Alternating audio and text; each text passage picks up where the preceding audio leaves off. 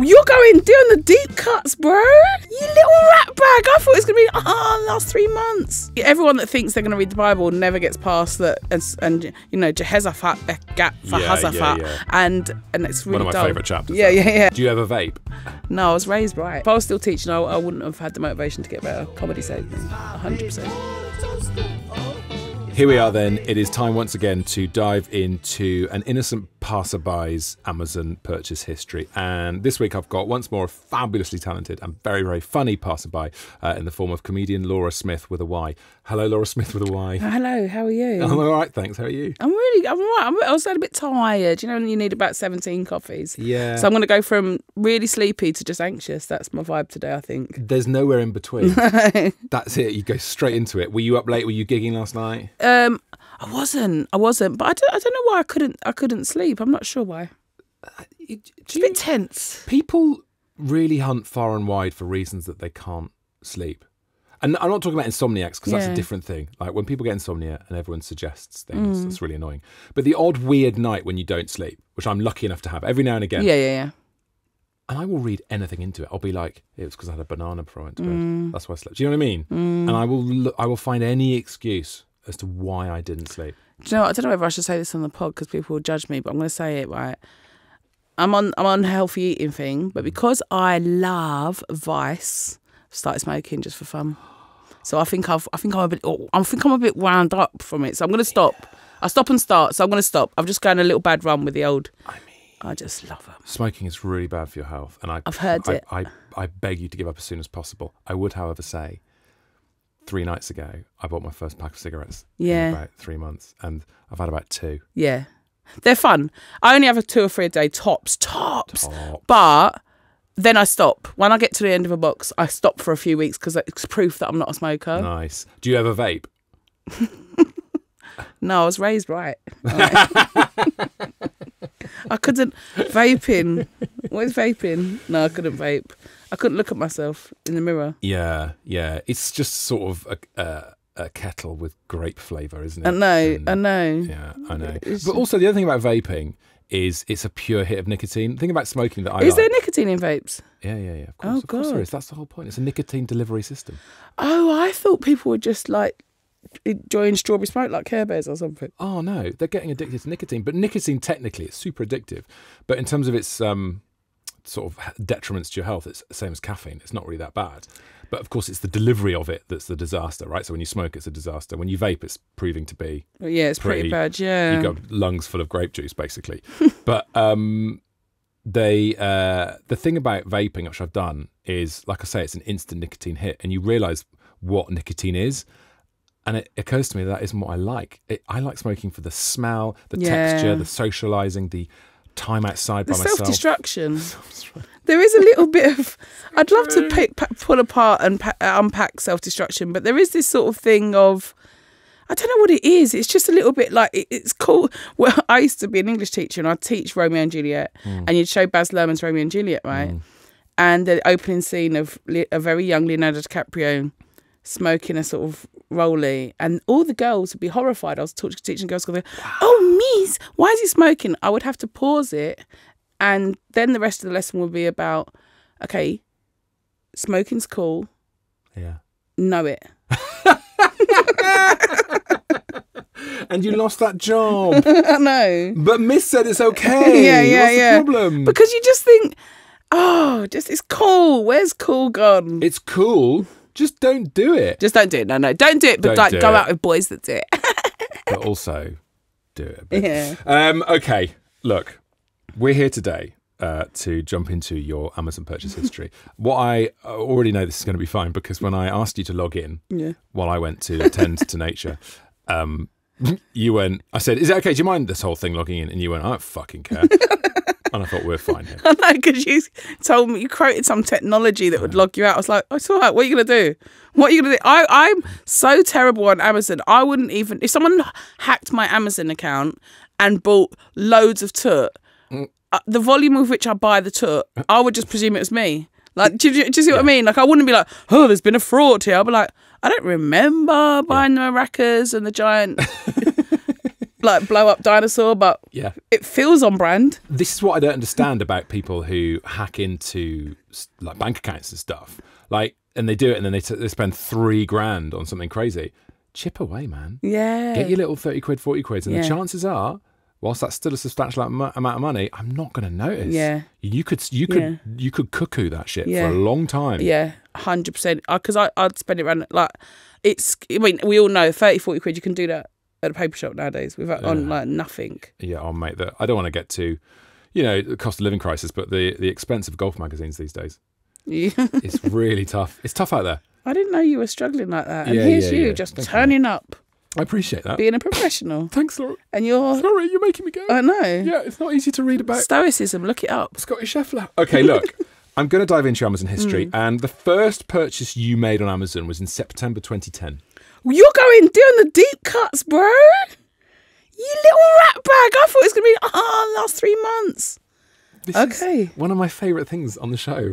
Whenever people come in and realise what we're doing. Oh, we're going right back, Laura. Oh, my God, you've got a surgical glove on. There you go. Exactly. Just relax and you won't feel it going in all right. The most of Dan Hicks and his Hot Licks. Oh, what an album. Talk to me. Dan Hicks and his Hot Licks is a really obscure sort of... I'll name one of their songs, How Can I Miss You When You Won't Go Away? And it's on a list of, is this a real country song or not? They're really, really cool. If I'm honest, this is probably, when 2010, I was probably smoking weed. That this is a really good album to listen to stoned. And, oh yeah, that's brilliant. That's so fun. I'm like chuffed with that. Check out Dan Hicks and his Hot Licks. See? Yeah. You're a fan of yourself. Yeah. This is what's good about this show. Sometimes people can be embarrassed and cringe. And sometimes people can go, it turns out Laura's awesome. Yeah. That's what I'm thinking. Yeah. This is good. Oh, okay. Please. I want everyone to listen to this album. Well, we'll share a link to it on the episode description. The most of Dan Hicks and his Hot Licks. Which is hilarious anyway. Fantastic title. They didn't call it the best of. No. The most of. Yeah. This is probably what I've probably got to inherit this from my mum. That's one of her favourite bands. They're really good. Yeah. Mr. Innocent Bystander, another great track. Oh, but really good. Do you ever feel the weight of parental musical influence going forward? Because I do with my kids. I'm trying to educate them. Like, I learnt off my dad about the Beatles and Dylan and the Kinks and Joni Mitchell, Barbara Streisand, weirdly, she loved. But it was formative because we sat in the car and I couldn't look at my phone with headphones on. I had to listen to it. And whilst I don't want to start moaning about, our little phone bubbles have taken us away, there's a bit of that, isn't there? Do you know what I mean? Well, we are a very musical sort of household in terms of it's really important to us. Right. We're saturated in our parents' musical influences, and it does. My kids hate my music. I like a lot of house and garage. I like a lot of. They hate jungle. They hate any sort of dance tracks I like. I love. Like, they don't like Buju Banton. They like a bit of soca. They like Who Let the Dogs Out. That was the gateway into good music like that. But yeah. But what we did, my husband is obsessed with music. He's a musician. So what he does, we have silly playlists for the car, which we always add to, and then we have arguments and skip, and that's really poppy stuff. Yeah. Like, they love him, like a little boy loves Imagine Dragons, and then we're getting into bits of Taylor Swift, and they love Katy Perry. Any sort of anthemic, sort of daft sing-along stuff. Yeah. But because kids wear band t-shirts, we decided to put an album playlist of all the band t-shirts that we own together. Oh, that's delicious. Isn't that fun? That's the best playlist ever. Yeah, so obviously I've got a Spice Girls t-shirt, a Chaz and Dave t-shirt. I think I've got a Blondie t-shirt, but my daughter's got a Blondie t-shirt. She's got Nirvana. She's got Ramones, and Alfred's got a Guns N' Roses t-shirt. Did they get the t-shirt? Do the younger kids get the t-shirts? Because you can get just because they're cool, right? Because the t-shirts are cool. Yeah. So then, because there's famously, isn't there, the story about what's that? Urban Outfitters. There's Nirvana t-shirts, or the Ramones. Yeah. People are like, oh, they were a band, were they? And you're like, yeah. I know. Well, have you seen that video of the girl buying a metallic? She thinks it says metallic. It's a Metallica t-shirt. I've seen these metallic t-shirts everywhere. So where do you want a metallic t-shirt? And when I was a teacher, I used to, on non-uniform day, I was like, name 3 songs. They're like, I couldn't care less, miss. Do you know what I mean? Like, as a punishment, I'd say, right, shirt off. No, actually, don't. Make it weird. Yeah, that's weird. Don't do that. But So that's quite fun that we've done that. So Alfred, my boy Alfred, likes Sweet Child of Mine, and so it's quite fun that we did that. But it's a lot of choice. So we love it when there's something they can agree on. They love Queen, and they call "We Will Rock You" the crunchy song because of the. Yeah, nice. They call it nice. When he was little, my boy called it the crunchy song, and we knew what he meant. That's such a primal. A baby can get into do. Yeah. Like that is just fantastic. Queen, who I say, yeah. So look, they will get into it. I mean, I'm the youngest of a lot of kids, so I didn't really have much musical taste. It took a long time to forge my own. My brother was into hip hop, my sister was into grunge, the other sister was into pop. Then I've got much older sisters that were into sort of lovers rock and those sorts of. So you're one of how many? Youngest of 6. Of 6. Yeah. All lived together growing up. My 2 sisters were from my dad's first marriage, but pretty much my mum. They were one other than being older. Yeah. So, and you're the youngest, rock bottom youngest. Yeah. Me also, rock bottom youngest, straight into comedy. Yeah, that's it. Thanks very much. Didn't get enough attention at home. Exactly. Only got paid attention if I was doing loud, crazy things. Yeah. I think I need a stage. 100%. So, and I feel like comedy is my one sort of. It's the first time, even though I started in my late 30s, that it was my scene. It's my scene. It's the first thing. Everything else was tag along. It's really nice when you have your scene, but also when you go and do comedy and you meet your tribe within comedy, you know, and you're just like, oh my God, these people are like me and they've been here the whole time. I know. Yeah. I'm home. I feel like I always say it's like I started my real life when I started comedies, and that's sad. Oh my God. I love it. Well, better late than never. No, I like it. And all the best comedians come to it late. Yeah. And Ricky Gervais. So, 1st of December 2010, Apple iPod Shuffle. Music's a big part of your life here. We can see this. Sony headphones with reversible housing for DJ monitoring. Oh, what are they? That's presumably... headphones. Yeah, that's... Some fancy pants Sony when headphones. Was that? That was... December 2010. So it's maybe a Christmas That must vibe. have been for my eldest child. Okay. She must have been 8. I must have got her headphones, Nice, okay. Or a gift, yeah. All right, fine. So you've got an 8-year-old at this stage. We're going to 2011. This is long before comedy comes along. But, you know, you're still researching because you bought a Bible on the 29th of December 2011. The King James Bible on the Kindle. The 400th anniversary edition. Of the book that changed the world. Why would I have done that? When are we trying to think? 2011? Yeah, 2011. Oh, I think I did. You know what? This is so dark. My oldest sister died in 2009. Oh, God, I'm sorry. So I reckon I went through a little bit of a period of discovery. Did you? Of a little bit of, soul searching. I do have faith. I do believe in God. Did it happen when she passed, or was it? Do you know what it was? You know, this sort of weird... I went into a really dark place after she died at OVS. But, you know, when people have these trite phrases, I really try and really be specific and emphatic in my language because, she's in a better place, she's here, she's there. And I just thought, well, where? What is this? I just felt such sadness that anyone could go. And it was just such a hard thing to think about the afterlife or think about mortality. And I kind of went searching a little bit, and I think that I was in just this really dark place. And so you spent $1.99 on a Kindle Bible, and I thought, but everyone that thinks they're going to read the Bible never gets past that, and you know, Jehoshaphat, Begat, Fahazaphat, and it's really one of my favourite chapters.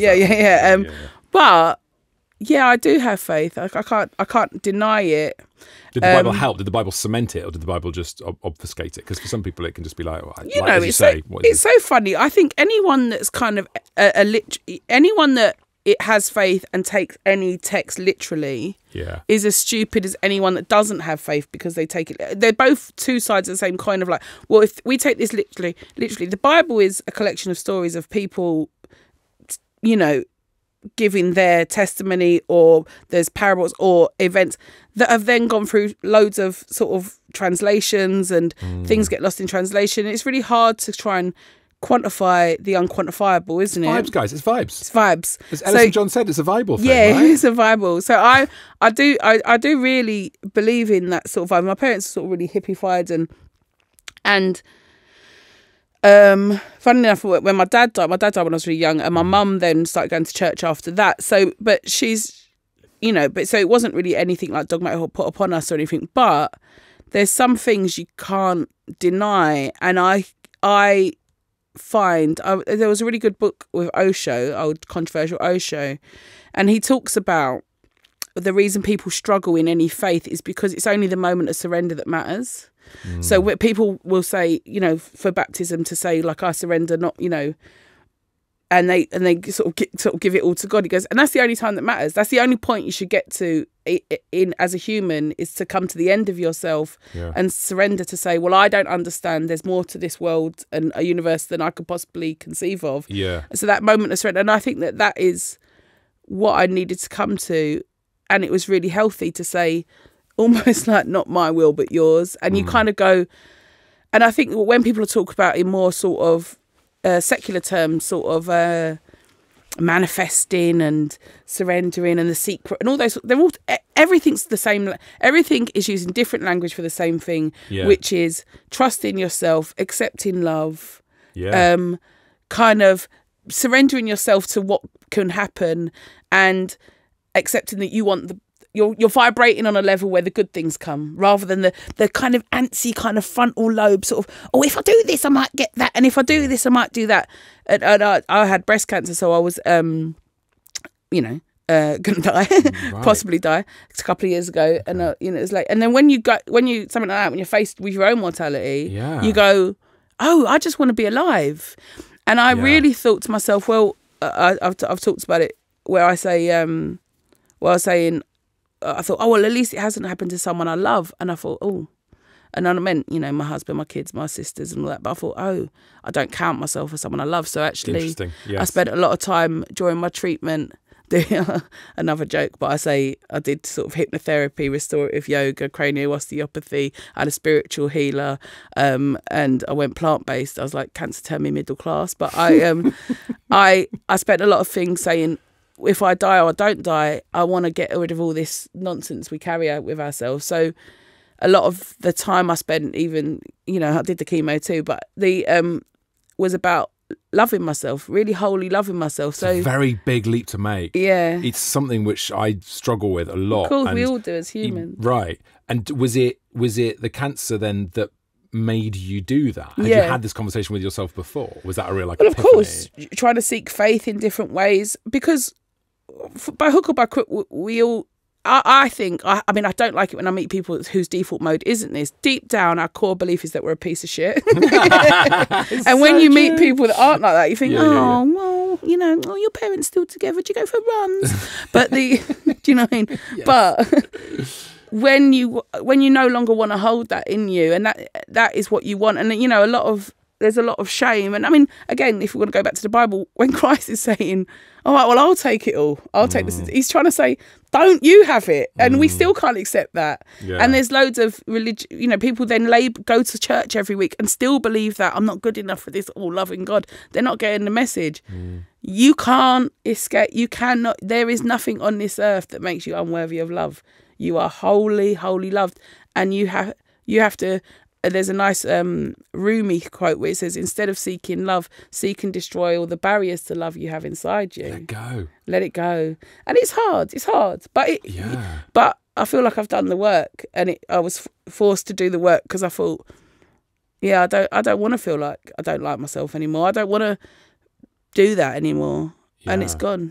And does that then help when you're doing your career, this incredible new career that's happened? Yeah. Because you get under so much pressure, and you're going to go on these panel shows. You've done all the things, man. Yeah. It's all happened really quickly because you're obviously so fucking good. Yeah. But you're going to get on those shows and see people who are top of their game. Yeah. And that is when the piece of shit goes, you are a piece of shit. Well, this is it, because I mean, I'm not going to diss any parent that had this generational stuff. It's about removing the mistakes from. I mean, I love brilliant Lou Sanders talked about it in her brilliant show Shame Pig, where, you know, and her book, but she said, you know, guilt is, oh, I did this, I feel bad. Shame is, I did this, I am bad. Yes. So I'm good at forgiving myself. Yeah. I'm good at saying, I'm good at accepting and surrendering, which I wasn't always. It is what it is. This will be what it is. And if I'm absolutely rubbish, that's fine too. So I go with I'm very present. I wasn't very present. And when I was at my cranial osteopath, I realised I don't really breathe. Yes. Everything's speculative. My whole energy field's very much in the future. It's all there just in front of you. Yeah. Yeah. And I bring it all back. I gather myself all back, and I give thanks. I feel very grateful every day. So when I arrive at things, I'm just open and accepting. And like, I did Would I Lie to You? And Rusty Lee was there. Yeah. So you just surrender to the fact that you're never going to be better than Rusty Lee. Because she's an absolute dream. She's so wholly herself. Don't even bother. You're going to get nowhere near Rusty Lee. Jimmy Carr, I'll do battle with him. Yeah, you could be Rob him. Brydon, all right. Of course. David Mitchell, okay. Lee Mack, fine. Rusty Lee, game over. Just surrender to what it is, Law. Your makeup's done, you got your lashes on. Oh my God. Just be pretty. This is a whole new spiritual ecosystem built around the rule that you're never going to be as wonderful as Rusty Lee. So accept that. Oh, that's a nice point of acceptance, isn't it? I've had about 9 epiphanies in the last sentence. I'm having some sort of epiphany-gasm over here. All right, fine. Well, let's carry on having a dig through. Yeah. All right. We're obviously not going to find too much self-loathing, but which is a shame because I love a bit of self-loathing. Oh, there'll be stuff. There'll be dildos. And we that's more self-loving.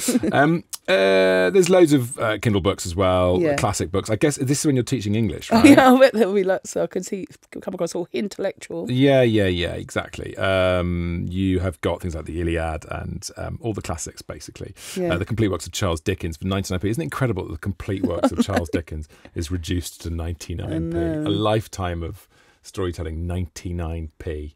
Do you know, when you teach A-level, I mean, going to stuff like the Iliad, there's nowhere to hide when you teach literature at A-level, and you have to come with the goods. And there's if you're, I don't know, teaching any poetry that's any reference points, you eventually have to get into the classics. So, yeah, they would be deep dives just for reference points. I can't sit here and pretend I read the Iliad, but you need to have a sort of you need to be able to dip in, pretend. You need to pretend that you know what you're talking about. But I find that really interesting. I've always thought about that because I'd love to teach English in a sort of hypothetical Dead Poet Society, Robin Williams kind of way. Yeah. But the idea of, as you say, at A-level being challenged on stuff, I would just be sitting there doing some hard Googling. You know what I mean? Just like, well, that's a good question you ask. And I would say, and just like, fine. So did you enjoy the challenge of the kids when you're doing A-level? Was that good? Or did you just sort of find it exhausting that you're trying to get this syllabus done in your 6-week window or whatever? Yeah. And they're exploring and they've got these creative minds and you're sort of just going, yeah, cool, great questions, but we need to get this across the line. Well, no, because that is the opposite. I could trust them to go and read a text as opposed to a sort of lower school or GCSE class. You're already trusting, if they're at A-level English, that those big things are in place. Yeah, you don't drift into that. They can analyse language, they can analyse meaning, they can read into context. Yeah. But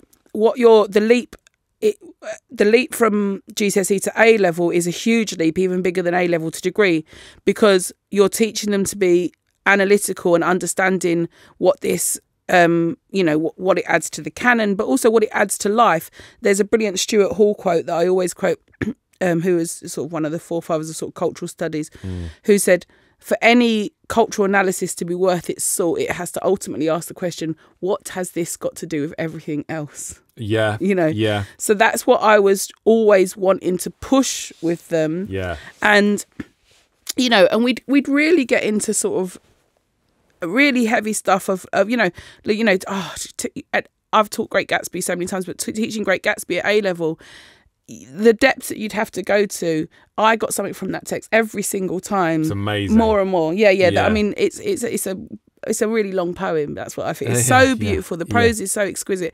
But also, for them to understand the nuances of not being accepted into a society and understanding that. And, it was majority Asian and black students that I would be teaching. Where were you teaching? In East London, right. Catholic girls' school. And even understanding it in relation to sort of things like aspiration, how much sort of social aspiration is aligned with proximity to middle class whiteness, like that sort of, and actually, isn't it better? And when we're looking at sort of understanding post-colonial readings of things and poems and looking at great stuff, it's like to understand that how centered that is and the importance of marginalized voices and really getting philosophical and understanding that in terms of a sociological way is so powerful. I mean, it's so powerful to do that for them to understand their place in the world. Not this like, again, I'm accepting myself as a white woman saying it to them, but I'm saying literature should teach us our place in the world. Yeah. And it's so reassuring because of that.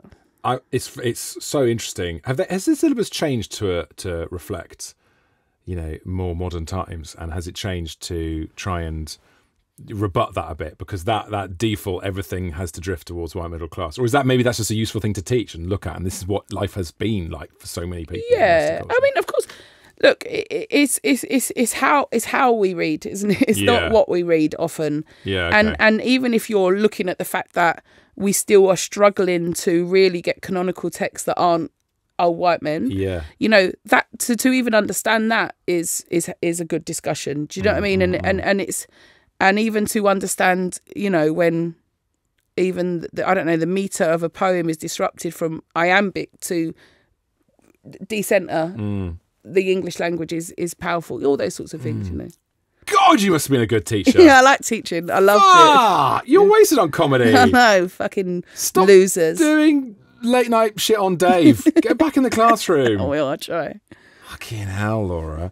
I mean, talking of the canon, 1st of January 2012, Gangster Granny by David Williams. See, this is where the kids get in. There you go. You said that like you've got an infestation. The kids got in here. They're all over my Amazon. Again, loads and loads of books. The Hunger Games by Suzanne Collins. Oh, God. That has got my eldest, who struggles with reading. It's really got him into books. He loves the Hunger Games. What year might that be? That's 2012, November 2012. So I know where I was in teaching. It was probably... I was teaching maybe first or second year. I was charged with being the reading advocate in my department, and I did a thing called Book to Big Screen, where I got all the little naughty scrotes to read books, and at the end of the month, if they'd read the book, we would do the screening of it with popcorn and drinks. So we had a Book to Big Screen thing. So did it work? Did they do it? Yeah, they loved it. And even if they didn't read, it wasn't dependent on that. So we did lots of reading and just to make them love reading. And Hunger Games, I know it is that. I have no snobbery around any literature, because if whatever gets kids reading, and the smartest kid I ever taught at A-level just liked, there used to be a Wattpads, I don't know if it's still a thing, where people like fan fiction and trash. Yeah. She used to read trash, basically. Fine. But it didn't matter. It didn't matter. They don't need to progress to these things. What it does to I your love brain, Hunger Games. the way that it makes your brain start to associate and making all these synaptic links. And my kids are sitting there. We go to their parents' evenings for both of them, and all the teachers are doing is saying, just please get your kids to read. Yeah, that's it. Yeah. Please, God. And so we try and do this thing. We make them read for 10 minutes a night. And it is literally like we're putting them on a rack. Oh, mate, I know. Stretching them and asking them what their PIN number is. Yeah. But there's a breakthrough moment, because they're so overstimulated as kids, and especially today with screens. Yeah. Their brains are like, it's a firework display, and you're asking them to go to a museum. But as soon as that transition has happened, you see it in the room. And I say to them, it's only 10 minutes. It's never been only 10 minutes. Every time, after 5 or 6 minutes of literal, almost physical fights with my kids, silence, and they're in it. And then you get 15, 20 minutes. And then it's like, it's worked. But it is such a battle to do. I know. I really, my youngest is 6, but he can't do it. He can't focus and he can't read and he hates it. And it's a lot of shame about it and everything. But my 9-year-old was the same. And now she's there and reading chapter books. You go, And my eldest child, she's so bright, but lazy at school. Right. But the reason she's always been able to do well is because she reads, and she shames me into reading. She reads such great literature. Yeah. And I think that's the only thing, if I've done anything well, I've done that well. But I have that, like my dad's. I have a lot of issues with my dad's approach to parenting. His main approach to parenting was absence. Part of that was his death, admittedly. That's not his fault. But but his big thing was reading. And if that's one thing I've taken from him, like, thank God. And I'm trying to do the same with my kids. It's hard, isn't it? 2013, Laura Smyth. I mean, we've already been on a hell of a journey so far. I mean, we've really ticked. We've done death, we've done cancer, we've done religion, we've done David Williams. What more could you want? We have got, again, loads and loads of books in 2013. 15 poems by Leonard Cohen. Oh, I love Leonard Cohen more than anything in the whole wide world. Talk to me. I just love him. I love him. And I met my husband online, and funny enough, I think it was a Leonard Cohen quote that made him love me, because it's like a bird on a wire, like a drunk in a midnight choir. Yeah. I've tried in my way to be free. We both saw him at Wembley. Not Wembley, that's a lie, O2. When we first got together, so one of his last touring concerts. I for all of the mad dance music I like, God, I love Leonard Cohen. I think I'm deep down a little misery, and I enjoy being miserable, and I love him with all my heart. I think misery is indulging your misery with music. Oh, because I'm a massive, pre-racism Morrissey and Smith fan. Yeah. And I used to listen to that a lot as a kid. I think it's the best form of self-care. I love it. You're giving yourself a hug. People say you're miserable. And it's like, it's not quite like that. Oh, I wallow in it. It's a wallow. Wallow's the right word. I love it. I love Valentine's Day, right? And I make a big fuss for my kids and give them all a big fuss and make it all silly, right? Because Instagram told me to. But whatever Instagram tells me to do. But I just want to listen to, I love an Adele. I love Dorothy. I love Candy Sat. I love all the heartache songs. I'm just like, I love pretending I'm heartbroken. I love it. Oh, I love it. I lean into it. I never. So, did you have lots of relationships then? Were you a splitter upper because of that? Oh, no. I can transfer any of my own nonsense onto anyone. I can be like, oh my God. I just love it. I just love being, and I think you should just accept it. You shouldn't censor those feelings. I just think I'm bloody miserable. I'm going to do that for a few days. But it makes you feel so much better. I love it. It really does. It really annoys me when people used to say that to me. Oh God, it's such miserable crap, and I'm like, no, you have no idea.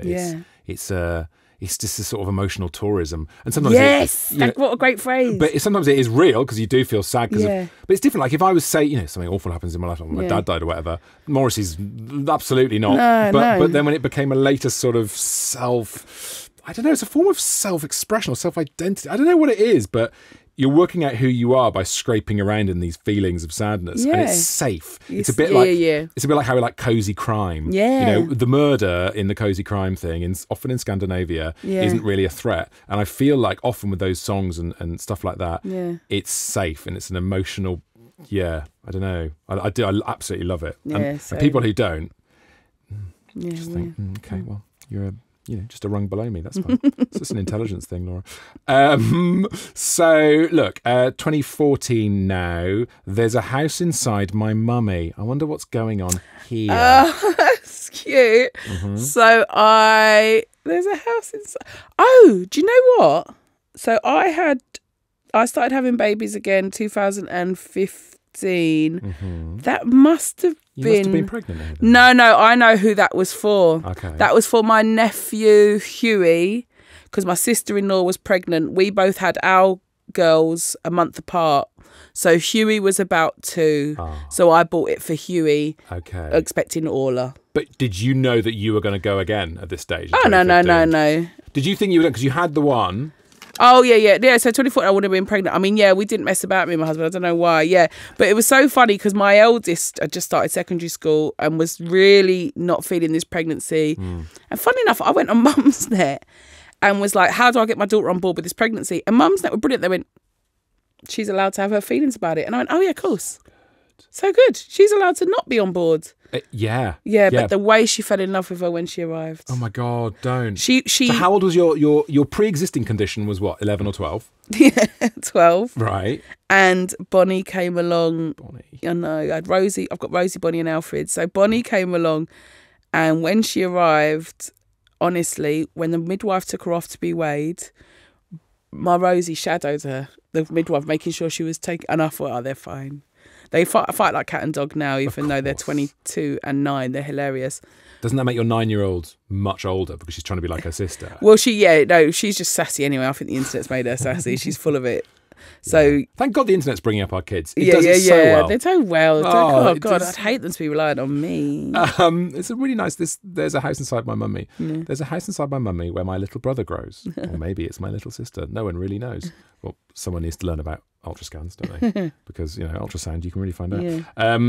This is a very sweet book. Yeah, that's cute. It's got lots of lovely reviews, and it's a nice thing because you do have to explain, and it's interesting that thing about if your kid feels like that. I remember someone, I think it was Caitlin Moran, was talking about mental health in teenagers and dealing with a teenager who's sad and depressed, and the thing that all parents do is try and change it, fix it, solve it, and the first thing you should do is go, yeah. Mm-hmm. I'm getting better at that because you want to fix it. I've got Instagram. You do want to fix it. Put a plaster on it. You do that. How old are your kids? 12. Wilfred's 12 and Edmund is 8. Wilfred and Ed. Will and Ed. Bill and Ted. Oh, I love them. We got boys. 2 boys. So you went 2 girls, then a boy. Yeah. So did you discover the nightmare that is boys? Are you okay? My boy is my favourite thing in the whole wide world. Are you joking? He's so simple and straightforward, but he can't handle emotions. Right. He thinks he can beat them up, and he can't handle them. He can't. We were just playing some double this morning together, and I was really trying to school him in, I can win a couple of rounds here, bro. Yeah, you got to learn. And he's like, and he's just mad. But I do like to stress test them. Yeah, you have to. Within safety, it's like I always think like you're just extending their comfort zone like that. But it is really important to go, yeah, I would hate that too. Or, yeah, that is sad. Yeah. I've got better at that. I always used to try and fix stuff for my eldest. I think it was being a single mum and feeling a lot of pressure myself. It's like, hey, would it? And I never wanted her to feel anything almost bad. And I don't think but I saw this brilliant thing on the internet again that said children can't learn resilience to feelings they're not allowed to have. Oh my God, stop it, internet. How good is that, internet? Why does internet keep doing this? We give it such a hard time. We're trashing the internet and we're trashing the younger generation, and they're reading these little condensed nuggets of wisdom. Yeah, sometimes things filter through and you go, that's a really nice one. So you're like, yeah. Give it to me one more time because then it'll go in. Children cannot learn resilience for feelings they're not allowed to have. It's so true. Yeah, so you just go, yeah, it sucks. This is hard. Yeah. Ain't it difficult? I've got to remember that one because my brain's like a sieve. I know what'll happen. I'll get home tonight and go, oh, darling, I had this great thing for the kids. Kids, resilience is good in a... No, hang on. I'm going to call Laura. Hang on. Hit kids, that's what it is. Hit kids and give them chocolate. I think that was it. And get them smoking really early because then they'll be cool. All right, look, let's skip on ahead now, Laura. Let's go into 2015. You're a very moderate Amazon purchaser. Can I just congratulate you on that? Okay. A nice little it's definitely going to hot up. Yeah, exactly. It always does. Loads of kids' books, basically. We don't need to look at all these things. Although, interestingly, Games People Play: The Psychology of Human Relationships. Oh, God, I love that book. Have you read that book? No, tell me everything. It was the big pop psychology book in the 60s or 70s, I want to say. And it really, I can't remember where I read it, and that's probably just some wider reading on something. Yeah. But it talks about strokes, that we all exist on a system of strokes. So, for instance, say if you and I didn't know each other, but we, it gives mad examples, for instance. So, say, for instance, we are the only two people at the train station or a bus stop every single day. And then eventually we get to the point where we acknowledge each other. Yeah. Now, if you weren't there for a week or two and then came back and I went... That would feel weird. You'd go, oh, I haven't seen you. Because I've been acknowledged, yes. But he breaks it down that that's almost because you've banked all these strokes. And then you then talk to each other nicely. And then you go, oh, now you've hit a new level, so you expect a certain level of strokes. And it's just that we're all on this system of actually just these interactions. So someone brings, I bought croissants, they want a reaction.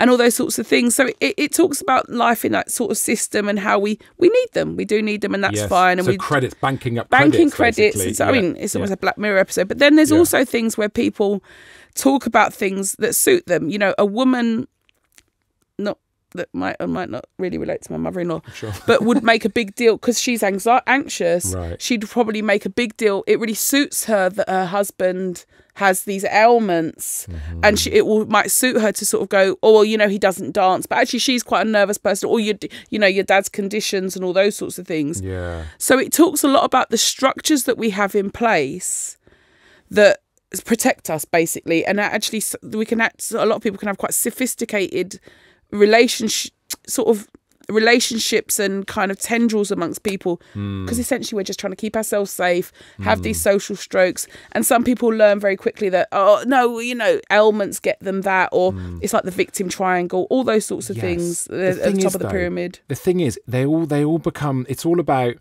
making order out of the chaos, and we talked about this earlier on with letting go and just letting it happen.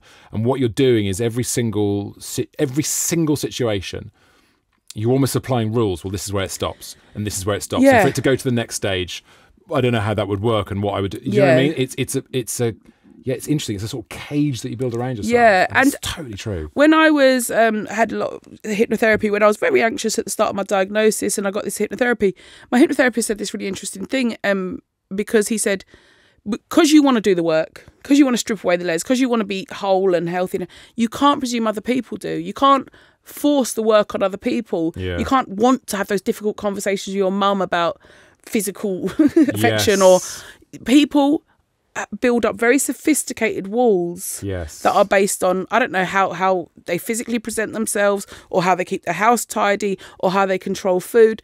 People everyone is just trying to keep themselves safe. Yeah. So you don't make this, and actually trying to point someone's out or trying to get them out of there feels very hurtful, because you're seeing through their structures, or it's like yanking a duvet off. They're safe in those. This is something that comes up again and again with challenging people with racist or bigoted attitudes and calling them out on stuff. Yeah. The first thing you're doing is dragging them out and you're shaming them, which obviously sometimes is the right thing to do, but sometimes you have to. Well, in my case, I just fucking don't bother. Yeah. Especially playing golf. Lots of people where I go, oh, forget it. But that's you. That's your choice then to make, whether you engage with that person, whether you love them as they are, or you say, actually, it doesn't fit my value system. Sorry, I interrupted you. But no, so you remove yourself from them, and that's okay too, because they need to learn that their racism doesn't have any strokes or social clout with me.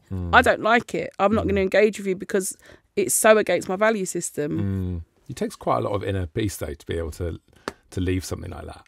Whether it's because you want the strokes of reassurance, you want to be popular, you want to be liked. Yeah, we're cavemen. If we are excluded from the group, that's equivalent to death. Yeah, that's something which after millennia of evolution. Yeah, that's equivalent to death, being excluded from the golf group. People pleaser, even when it's bad people. Yeah, that's the problem I have. Like when you're nodding along with the taxi driver who's saying something awful, and you're like, why am I nodding along? Why am I not stopping? Because you'd rather not risk the awkward. That's a horrible feeling, that awkwardness, to sit and ride those things out. And and so. My friend was talking about, going on holiday with the in-laws, and the other sister, the other wife, really shows off. And I said, stop taking it as a slight on you. Just say, this is what she needs to do to feel safe. So I went on holiday with my mother-in-law. She wants to plan every meal. She wants to do this. That's what she needs to do to feel safe. And when you remove the fact that it's a reflection on whether she thinks I can cook or provide or whatever, I'm like, no, that's what she needs to do to feel safe. Yeah. You don't bother. Like, you try and remove that person, taking it personally. I think a big part of that comes with age as well. Yeah, of course. And you just get to that stage where you go, this is their shit. This is their shit. Their shit, man. There's always you can always reduce these books just to a swear word based sentence. Yeah. Fuck it. Let go. This is their shit. This is why swearing's so useful. It's the poetry that gives us a shortcut. It's so hard. It's always really hard, and no one gets it right, but you try, didn't you? You do try. And there's loads more stuff here. 2016 now, again, 9. You're a niner, Laura Smyth. You're a niner. You put Pokemon duvet set. I mean, this is classic. What year was that? 2016 now. Pokemon duvet set. Pokemon, yeah. That must have been from my nephew Huey. Right, you must have about 1 billion nephews and nieces. Yeah, quite a lot. Most of them are a lot grown up. How many have I got? There's a lot. Do you ever get all the cousins together? Yeah, we try. Oh. It's a logistical nightmare. Yeah. You have bought Lean in 15-minute meals and workouts to keep you lean and healthy. Joe Wicks, before he got internet famous. Oh no, that lasts about 3.5 seconds. Every day there'll probably be loads of diet stuff that lasts 3.5 seconds. 2017 now. Large dino hatching egg. Oh, what was that? 2017 now. Oh yeah, so I think that was when my Bonnie was about really into dinosaurs, bless her.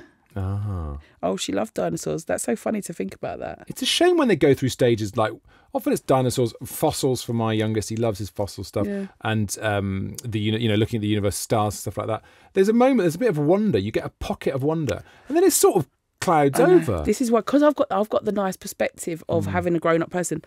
I will indulge my 9-year-old daughter in any interest she has, because there is no one more wonderful and powerful and pure than an 8-year-old, 9-year-old, 10-year-old girl. They're moral, they're sassy, they are in control of themselves. They love horses. They love them. And so she will have all the schleich set up. Shelves will be built for her, because soon she'll be an arsehole. She's going to get a pony and become an arsehole. You're going to make a little fox hunting, She likes skiing and horse riding. I'm like, baby, I'm not there yet, but we're getting there. It's funny, though, how kids challenge your class, right? So we had it where... Beth just wanted to buy my kids loads of nice Bowden clothes. And I'm like, they want to wear full Adidas sports gear. Yeah. So she's like, oh, God. You're like, it's that thing of going... I'm with your wife, mate. Right. But if my daughters would dress how I wanted to dress them, my life would be perfect. I would love to have them all in Brode's rayon glay and cute little Brode and velvet coats. It's the fact they want to do stuff where you're going, that's not, oh God, I'm going to have to really compromise my class system here. But then hilariously, now, thank God ours didn't go upper class. I don't think I'd have coped with that. Oh, I know. I want them fully to the manor born. I love them. But the Finn Taylor. No, but she does go horse riding because we live near some stables, which is nice. There's just some, but Finn Taylor said parenting made him working class because you're so public. It's such a good joke. Yeah, where he's like, true. Can't afford nothing now. Yeah. Well, I've always done caravan holidays, and in recent years, the middle class is because they can't afford centre parks. What's going on there? Yeah, 100%. And it's nice, but I don't mind it. But I think it's mad. No one's got no money now. A lot more Volvos pulling up on those camping fields. It's so true. It's so true. All right, look, 2017, we have got, Soft Touch Baby Dinosaur. So obviously dinosaurs there. June 2017, you just got lit up mug, which says, warning, official teenager may contain attitude. It's a novelty mug. Oh, is that... So who would have been 2017? Who would have become a teenager?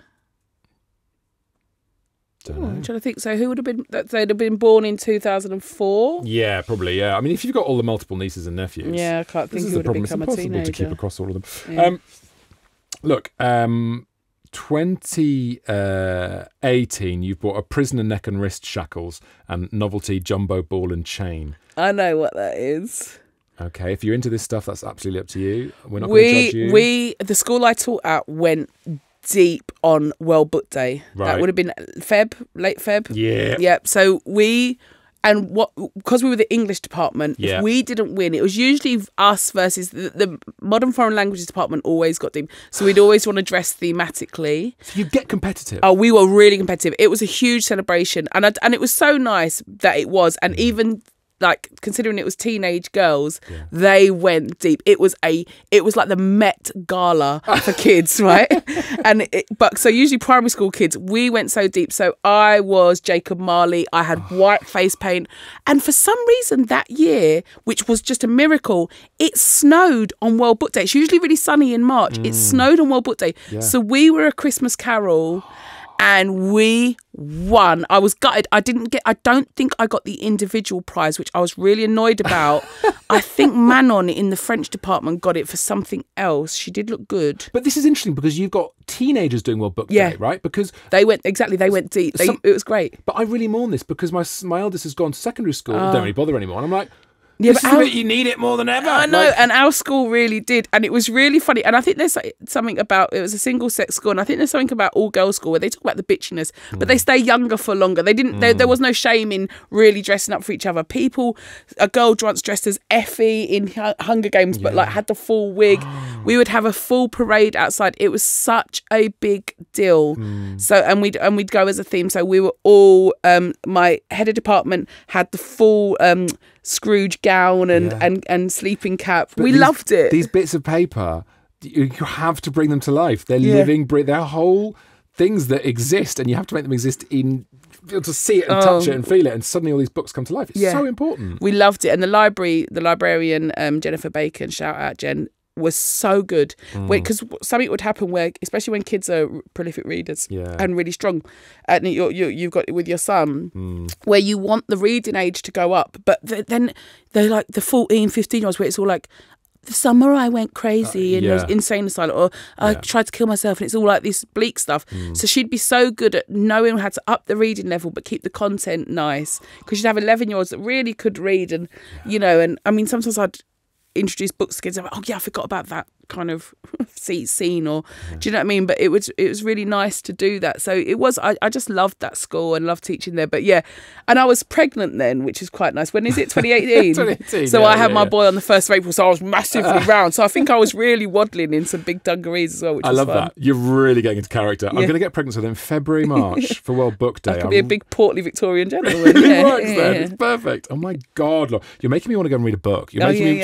What are you reading at the moment? Are you still a prolific reader? Oh, I'm reading. I got a thing from, it's called Fundamentally. And I'll forget the author's name, but she's written a brilliant book. She used to be She used to work about ISIS brides, which is really funny. Yeah. Right. So do you read a lot of non-fiction, or what's your main? No, it's a fictional book. It's really fun. And I'm going to read some more. I've got some Kate Atkinson. Oh, I've just got the new Jackson Brody. Oh, she's so phenomenal. I think she's one of our. Have best you read writers. A God in Ruins? Oh, Yeah, it's incredible. We named our second son's called Edmund after Teddy in the book. I'm obsessed with Kate Life Atkinson. After Life is so wonderful as well. Life After Life is one of the best books of the last 20 years. Yeah. Like, she's amazing. Also, she always writes books sort of Second World War. Oh, wonderful. Slightly repressed middle class people. Yeah. Do you know, like Atonement, the Ian McEwan world? Yeah, I love all Ian that shit. McEwan. Have you ever read Philip Hensher? No. Oh my God, he's an incredible writer. Read The Northern Clemency. It's not set in the Second World War, but which, I have to have Murder or Second World War. Don't know why. Yeah. But it's set in like working class Sheffield in the 80s. More middle class because it's all a bit suburban. Lawns are immaculate. What's going on over there? Oh my God. Oh, nice. So what did you say again? The name? It's called The Northern Clemency. Northern Clemency. I'll have to get it. Yeah. One of my top books. Oh, wonderful. 2019 now, Laura, as we inch towards the dreaded lockdown. You're talking about kids staying young. One of the things I loved about lockdown was it kept my kids young. Oh, I loved it. They were just paused. I loved for that time, and the younger one made the older one just play silly games. Yeah, it was exhausting. Yeah, make no mistake. All right, loads of kid stuff here. Colourful pony kids, small notepads. Yeah, she's getting into the ponies here. Oh look, a Selecto Baker birthday cake, large number 1, 19th of Feb 2019. Yeah, this is for your boy. That would have been for my boy's first birthday. April 1st he's born. God love him. Is he really April 1st? Yeah, he's April 4th. How many annoying jokes did you have? I know, but he was born on Easter Sunday, April 1st, and my Bonnie was born on Father's Day. That was also summer solstice. So they both had really mad special days. Wow. They were lovely, yeah. Universe is telling you stuff, mate. That's their magic. Oh, look, talking of the magic of having small kids, nitty gritty knit comb. Oh, yeah. And God, Bonnie had some curls. Oh. She's got really tight curly hair. Yeah. That's a great knit comb, by the way. Nitty gritty knit comb. You don't even. It's phenomenal. It's really good. The people that run Nitty Gritty, there must be an office somewhere. Hello, Nitty Gritty, who do the whole brand. Hello to them, always available for sponsorships. They must know when the knits are back, because it comes in such peaks and troughs. Yeah. And there must be like times where they're like, guys, it's been a really bad few months. There's been no knits, and suddenly, boom, I know, everyone's back at school. I can't believe the rage I feel at knits. I hate that sort of infestation. Yes. When we used to get anything like that, any sort of parasites, my mum would do it. We couldn't tell it Dad know. It had to be secret. She really hated. It was always kind of like, I don't know whether she thought it was some sort of value judgment on her mothering or whether he couldn't handle stuff. Yeah, there's a lot of shame on things. Hugely. My mum was the same, and it is because it was massively attached to, being in a slum or whatever. It was seen as some sort of failure and seen as filth and not caring properly. My wife goes nuts when the kids have had knits. I'm always fascinated by it. I love that moment. I mean, it's awful, really. When they've actually got one. When you look, once we missed it on our second kid, and he's blonde. And then I just peeled back, and it was like opening a hatch and just seeing this little ecosystem go, oh my God. Lifting a log to wood lice. I know, when you actually clock them and then it all comes in. I'm scratching. Everyone's going to be scratching that. Yeah. That's the rule of knits. It makes mate. Scratch. And so a bit crazy, but I was going to say something else. Yeah, there is. Are you into pop spotting as pimple popping? No. For some reason, I won't allow myself that indulgence. No, I love it. Don't get me wrong. I love squeezing a zit. Yeah, but watching the videos of it, I like anything like that. I like getting into stuff. Purging. Yeah. Inner filth. Again, all celebrating that we're a piece of shit. This is what we're learning to do here on the show today with Laura Smyth. So look, we're going to crash on through to 2020 now. Oh my God, we've already done an hour. How has that happened? Oh, mate. Chatty patty. So here we go. 2020. Obviously, it's a year when everyone goes crazy and buys loads of stuff on Amazon because we're all very much locked in at home. And it's, there's costumes. Yeah. We're at home, 23rd of March, which I think is pretty much the day it happened that we got the lockdown. You've bought a Peppa Pig sing-along microphone. Not a good thing to buy for lockdown, mate. That was funny. What were you thinking? I don't know. Oh, why would you hand them that when you're all stuck in the house together? It was quite fun. A toy mop, broom, brush and dustpan. Very clever. Yeah, Alfred loved that. Get them to clean. Yeah, he loved all that. That's perfect. Love him. Girls, Queen of Hearts, fairy tale, fancy dress costume. Loads of costumes for the kids. It's all about entertaining the kids, which is what we all had to do so much of in lockdown. And then there's loads of plants in April. So obviously, do you know what? It was a joy. We really got our garden sorted, it's never been better. I think I had a slight mental breakdown Love those. during lockdown. Just a small little one. Mentee bee. How long does that last? Well, do you know what? It was really funny because when we sort of started lockdown, I was having work done on the house, and then we sort of decided to almost be in a bubble with this mad person that just was like a cuckoo in the nest that just kept adding things. Great. And then it's like my boss sort of galvanised. I was a head of year at school, so there was loads of like mental health checks and sending laptops and sending internet dongles and even like more things than that. And then there was like, they worked out how we submit the lessons and Google Classroom. Yes. And then it was just like, I was really badly managed by a poor line manager that would be like, all right, now you're doing reports. Right, this is the funniest. Like, at least I had a comedy mental breakdown. Everything was too much. Plus, I'd only been doing comedy years, so that felt very personal. Yeah. Something else was put on me. I was at saturation point, and I went like, well, this is. I shouldn't even do an impression of someone having an actual mental health crisis, because I went, I can't do it. I couldn't stop saying that. I went, I can't do it. I can't do it. I can't do it. But I couldn't stop saying it. I actually had an actual man, and it was really bad. It was really bad. So it was just this absolute overload. So I then phoned my GP because it was quite scary. I've got quite good mental health. And I phoned my GP and he's prescribed some drugs because that's what they do. And then my sister-in-law is a neurosurgeon, my brother's wife. And she phoned me and she said, Laura, she went, please don't take those drugs. She went, you're not a depressive. These are things, I can't remember what they were called. Yeah. And she said, what you had is a normal human reaction to, she's Hungarian, so she's really funny. She has perfect English, like a fembot English. She says, you had a perfectly normal human reaction to multiple stimuli. So I went, okay. But I pretty much, so I sort of was just curled up in a ball. We'd built this sort of snug at the end of the garage in the garden, which was a trash, but we had a great time doing it. And then we had this nice seated area, and I was like that. But my husband, because we just find everything funny, he was like, he sort of adopted this weird sort of Californian sort of like helpful person. He's like, hey Laura, you think you think you're fit to do some chores? Do you want to? So it's like I kind of, through gardening, sort of was like, basket weaving, got myself back to. So it lasted about a week or two. That is where I basically just had to let my brain calm down again. And I think that is how we should frame a lot of.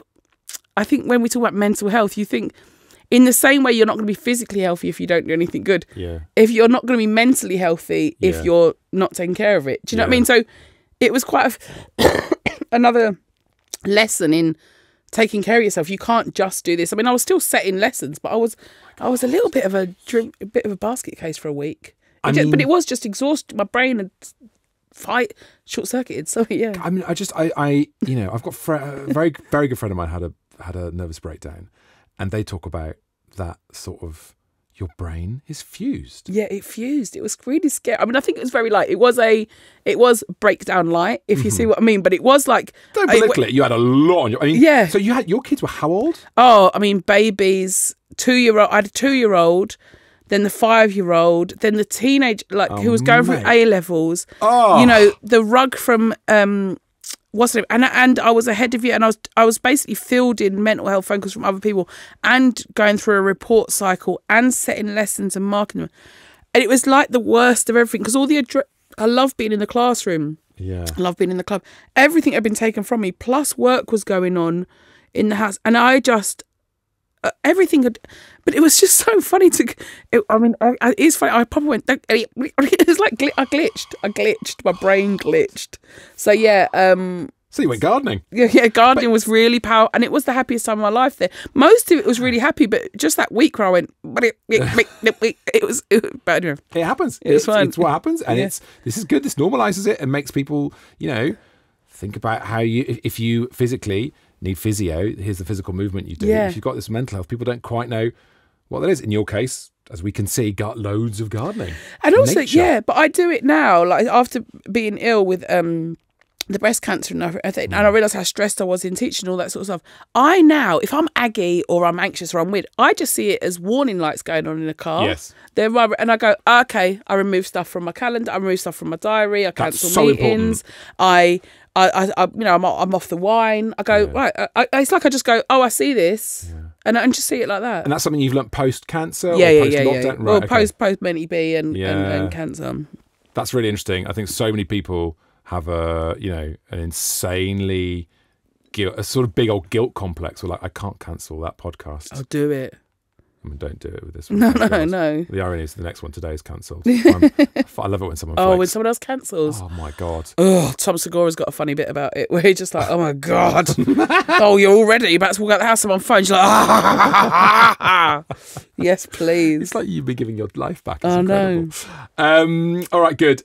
So that's 2020, and an incredibly difficult, challenging, strange, but weirdly often for many people rewarding. The rest of it, we loved it. We just loved it, yeah. And I can see that. There's garden stuff and there's aromatherapy because, you'll try anything. And you've got, a medieval styled outdoor fire pit. Oh, yeah. But we became cave people. Feral, I loved it. We wanted to look at flames. I love being feral. It was, for me, it happened when I was 40. It was like a sort of half-time, oranges at half-time for 4 months. Yeah. I feel like there were lessons I learned from it that I've forgotten in the last few years. And keep remembering them. What you just said is really interesting, the droppable stuff and just being able to go, I'll just let it go, just not do it.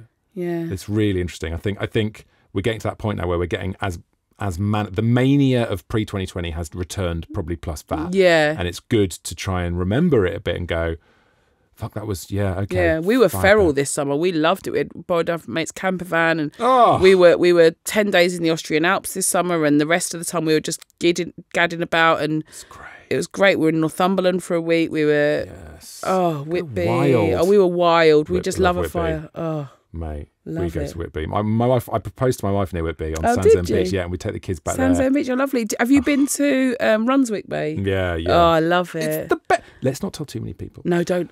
Northumberland's a secret too. Well, I don't know about that. So you just let me in on that. No, Northumberland is so better than North Yorkshire. Is it really? Yeah. So that whole bit of North Yorkshire from sort of Scarborough down. Yeah. It's the thinking man's Cornwall. Yeah. No, Northumberland's the thinking man's Cornwall. Well, I'm going to go. Well, okay, they're going to be our new Cornwall and yeah, Devon. North Yorkshire's the thinking man's. Don't tell anyone. Dorset. Okay, thanks. Yeah. All right, so have a great time in Dorset and Cornwall. You go on down there. Good luck with the parking. Okay, so 2021 now, as we start to get to more recent orders, let's have a look around. There's Rimmel London, the only one matte lipstick, Take the Stage, 3.4 grams. Shall I tell you why? Go on. Because it's my red. And any woman listening knows, or anyone that wears red lipstick, you have to find your red. Once you've got that lipstick, I have gone through the Pat McGraths, I've gone through the Chanels, I've gone through the Charlotte Tilburys, the Macs. That used to be about £3 in Superdrug, but it's been discontinued in Superdrug. Rimmel Matte Red. The DM slides I get about my red lip. Kiri Pritchard McLean refers to me as the Queen of the Red Lip. Wow. It is the best. And it's discontinued in shops, so I always buy it in bulks of 3, 4, 5, 6. Whenever I see it, it's not always available, or I get it on eBay. I've got a drawer full. This is like Potter finding his wand. Yeah. I had no idea. Yeah. You've got to find your own red lip. So you'll have tried other ones and gone, no, it's just not right. Listen, it stays on. It don't go nowhere. Right, okay. I didn't realise lipstick was such an important... No, red. The proper lipstick. red. To get your own red, it's as individual to anything. Fenty's good, but it's a bit too blue for me. I love learning stuff like this. It's so important. But now I know, next time someone's got a good lipstick on, I'll say, I like your lipstick. And go, it's my red. You'll get a story about it. As compliments go, that feels like a powerful compliment. Yeah. Because it's good to know, it's good to find a slightly niche compliment. Don't just go, you look nice. Yeah. Find a detail. Oh, yeah. Cardigan's nice. The blue suits your hair. Do you know what I mean? Yeah, I know. Yeah, I like it. It's Yeah. Got to think of that. £250 on a tent. July 2021. Here we go. We're off. We're camping. We're out of here. That's got to be... Wow, you bought two. Got one in July and one in June. You bought 2 Coleman tent octagons. £265 for that one. Oh, you are camping and festivaling or whatever. Yeah, I reckon this is the start of Latitude. Okay. Gigging at Latitude, taking the kids. Yeah, we loved it, yeah. Everyone loves Latitude. It's the best. The ultimate Cadbury chocolate gift hamper, Mega Cadbury. Is that September? Yeah. So when did you stop teaching? When's that? September 2021? That's when I stopped teaching, and I was a head of year, so we were all in the head of year office. So I know I bought that to send to my ex-colleagues to get them through the first term. How was that decision to stop teaching? Easy. You're so good. Yeah. Do you know what it was? Because of the lockdown stuff, it was really... it was really, it took a lot of the fun out of teaching. You had to submit things.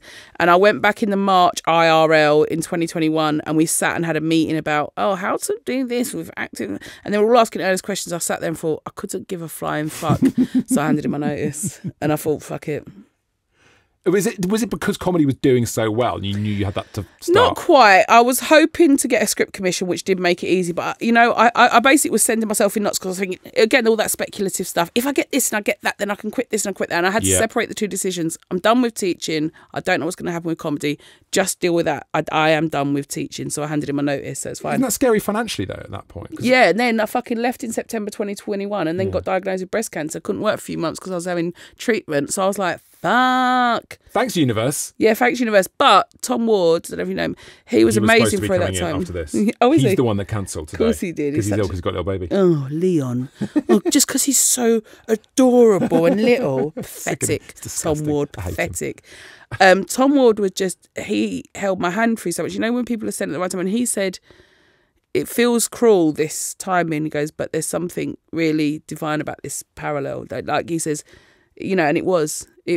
I was going at comedy with the same crunky energy I was going at everything else, and then he said there's something right about this, and he was really amazing through it. So this is interesting, the crunky energy thing. I want yeah. I want this, I want that. And you're just in front of yourself, with your breath, with your thoughts, everything, and it brought it all back. It was his spiritual healer that I went to. He recommended him, and he was amazing, and there was just lots of stuff. It was an uprooting. To go back to a garden analogy, everything, all the other stuff all the residual crunk had to get out. It's magic, cosmic. I like it when you make words up. The crunk and the crunch, it's very interesting. So you're doing that in about 2022. So when did you get diagnosed? 2021? Literally September 2021. I found a lump, and I was like, "What the hell?" Phone the school up. I could get the job back. I don't think I'd be better if I was still teaching. I wouldn't have had the motivation to get better. Comedy saved me 100%. Now that's interesting. 100%. I've written an Observer article about it. Read it. I can't wait to go into it. Okay, fine. Check the link, guys. Follow the link, for God's sake. All right, good. So look, what we're going to do now, okay, Laura, as we get towards the end of our time together, this has been fascinating, just amazing. I mean, we could have stopped after 5 minutes. We had everything we needed. And again, I'm just enjoying having a sort of, put on a personal level, just nosing your Amazon, which somehow becomes weird if it's not for the entertainment of the podcast. It's just me going. You got some flea killer. Oh, mate. Who was the flea? Yeah. Got a little, the lockdown dog purchase. Yeah. Did you get a lockdown dog? Betty. Light of my life. What is she? A Maltese Pomeranian. Oh, she's a sexy little slut. She's the best thing in the world. I fucking love her. Yeah. Did you realise you had the capacity to love a dog as much as you do? Oh, mate. Yeah. I love her. If you're scratching on the sofa and then if you stop, she goes... Oh, yeah. She just tells you she's got different barks for different things. She's reasonable. Her recall. Yeah. She is beautiful. She fell into a carb coma last night. We made homemade pizzas last night. Yeah. And everything went quiet. And we realised she was like... she got up and ate the leftover pizza. She's a little minx. Dog in a carb coma. It's a very pleasing thing. Yeah, you've got to get a dog. Even in lockdown. I mean, everyone got one in lockdown. Yeah. £90 on lipstick here. 90 quid on getting Rimmel lipstick. You are serious about the lipstick stuff. Yeah. Let's look at your last few orders. All right, here we go. So we're going to go into the last few books now. You're right. So you mentioned earlier on loads of audiobooks because you've obviously realised you've got loads of credits because I didn't even know it was going out. I didn't know I was signed up to it. I now put reminders in my Google Cal, because I always do 3-month subscription to the Times, and I've got a date. I've got to cancel these fucking subscriptions. I hemorrhage money on stupid things. You can do that now. You can look at your list of subscriptions and sort yourself out. Yeah. You've bought a Pro Ring, which is a frisbee, basically. We lost them, Dibs. Yeah. We love a frisbee. I live opposite a field. Frisbees are the sort of toy version of a mayfly. They have a very short shelf life. I know, yeah. They all get... Frisbees... They don't want to be anywhere near you. No. They're like birds, set them free, man. Because you're never going to have them for more than a month. Accept it, yeah. Oh, God, I've lost so many Frisbees. I just lose everything. That's why Amazon's great. Just get it back on Amazon. Yeah. Look, Laura, the final thing that I'm going to pick up that you bought in 2024, of course, this year. And I don't know how we, tell the story of you through this if you look at what you started with and what you've now got very, very recently, right? So, hang on. Interestingly, this has gone to someone else. This has gone to someone called Fiona. So this is not for you. It's an apple slicer. Is that for you? Fiona Grierson is the mother of a dear friend, Sandy Grierson, who's a brilliant actor, and he lives down south. He's Scottish, and so when I've never done the Fringe because different reasons and didn't need to, but I did a couple of nights of my tour up at the Fringe, and we stayed with her in Leith. Sunshine on Leith is my favourite. Anyway, she's amazing, and she's just this brilliant woman who is so nice. You know, you can deal with different neurotic women in their 70s. She so knows who she is. She's an art teacher. She's got a beautiful home full of art, and she's got an apple tree that is got 3 different types of apples on it. And she took care of us so well when we were up in Edinburgh. And, you know, if I couldn't get a cab, she'd drive me for my show, and she just put us up really well. There was no sort of issues. She's caring and switched on and brilliant, and cooked wonderful food for us, and the kids loved her apple tree. But she was dripping in apples. She even gets to go if she takes bags of them to the local zoo, not Edinburgh Zoo but the one nearest to her, and she's allowed in free because they feed them to the bears. She don't know what to do with all these apples. That apple Cora slicer, a friend had it, and then we've got it. It is something that creates disproportionate joy. You should put the apple in, it cores it, peels it, slices it. Wow. And the kids love it, and she loved it. So we took her flowers when we got there, so we wanted to send her a thank you to Fiona. So that was sweet. A gift. So she really took care of us. This is for you to manage your apples. But this is the theme, right? So much of your stuff in trials and tribulations and challenges that you've talked about in your life, but you see in your Amazon purchases, the first thing you bought, the most of Dan Hicks and his hot licks, right? And the joy with which you talk about that CD, right, and how good it was, and then the joy that's sort of across everything. And there you are, the latest thing with this, with an Apple gadget, which is like, you know, that's the kind of Apple gadget I'm prepared to pay for. Other Apple gadgets are overpriced. Please get one. To see your boys who are on the verge of cynicism because they're teenagers. Exactly. They'll get a chuffy on from it. They love it. I love it. All right, listen, Laura, this has been brilliant, and there's just been so much stuff. It's been so interesting to talk to you and meet you, and I feel like there's so many recommendations. Is there one thing that we've mentioned over the show that you would say is like your number one item that's sort of what's been a favourite thing to revisit in the last hour or so? I've got my belly's rumbling. Let me think. All that talk of lipsticks made you hungry. Yeah, what would be the favourite thing to read? I mean, it's nice. It was funny to talk about faith, actually. I feel like it's something I've got a joke that I struggle with my faith, not because I don't believe in God, but because I'm white British. That I've got black friends. If their mum says they'll pray for me, I'll be like, thank you, that means the world to me. But if you went to your white friend's house and their mum said, I'll pray for you, laugh, fuck's sake, Joan, pack it in, will you? I've seen the Hollyoaks about this. But so it's something that I'm almost...